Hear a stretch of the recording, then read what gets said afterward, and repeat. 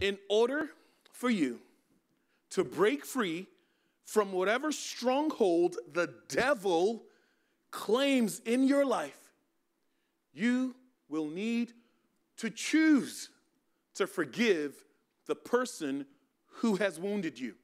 If you and I don't forgive or don't cancel the debt, the offense that was made against us, and we hold on to bitterness and we hold on to unforgiveness, you and I essentially end up giving permission to the devil to continue to hold claim in a stronghold in our lives.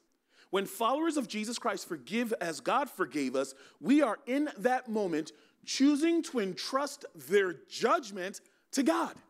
And the second part is, and you reject those lies, which is what you do with lies, by the way. You reject it. When you reject those lies, spiritually speaking, whatever stronghold in your life the enemy has claimed, in that moment, it gets violently shaken. It becomes loose. It becomes loose so that the enemy's tormenting words no longer stick. The most lethal weapon that you as a follower of Jesus Christ have in rejecting the lies of the enemy is the Word of God. Since vows are a response to the lies of the devil, the way you deal with vows is by renouncing those vows and resolving to trust God with your wound and with the healing of that wound. Now, when all of this backlog of soul surgery has taken place, what you essentially have ended up doing is you've ended up building a very strong foundation on which to stand in power and authority and anointing to begin demolishing the strongholds in your life. And that's what you do with a stronghold.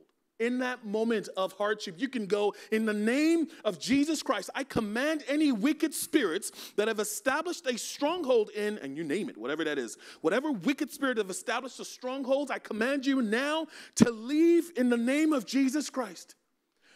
And go where Jesus sends you and take all of your works, and it affects with you. It affects with you. Scripture says, as a follower of Christ, you are an heir of God. A co-heir with Christ. In other words, everything that's Christ is going to be yours. Is already yours in many respects.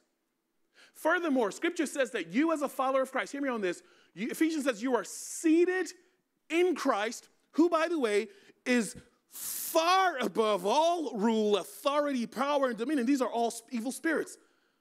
Christ is seated above them, and Scripture says you're seated in him. As we wrap this series up, I think it's important to understand that breaking through the stronghold in your life is not a passive experience. In other words, you will need to engage the process to experience victory. You're doing this with confidence that God already chose you in Christ, not when you trusted in him, but Scripture says before the foundations of the world were in place. You were predestined in love according to the good pleasure of God's will. God chose you in him with a heart that was filled to overflowing with love, and he knew you were a mess. There's nothing you can do to impress him. He can't love you anymore because his love was complete on the cross.